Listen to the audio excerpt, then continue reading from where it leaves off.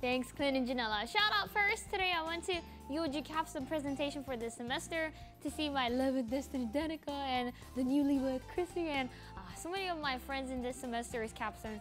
I don't know, I'm not their mom or anything, but I had this weird, heartwarming feeling to see my friends present up there.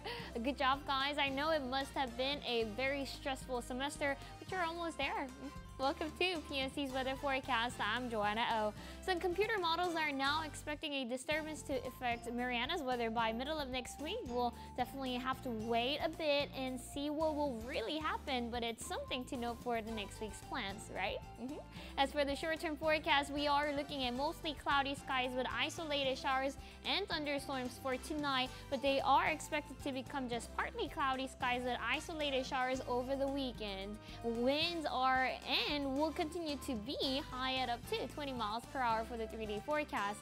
For now, we're just seeing the combined seas of 5 to 6 feet, but they are expected to slowly rise due to the trade wind increase. The National Weather Service says we may even see seas approaching 10 feet around next week Tuesday, so please look out for marine advisories and safety. Alright, that's all I got for now. Have a safe and fun weekend, and I'll see you tonight if you're watching a part of your world at FD.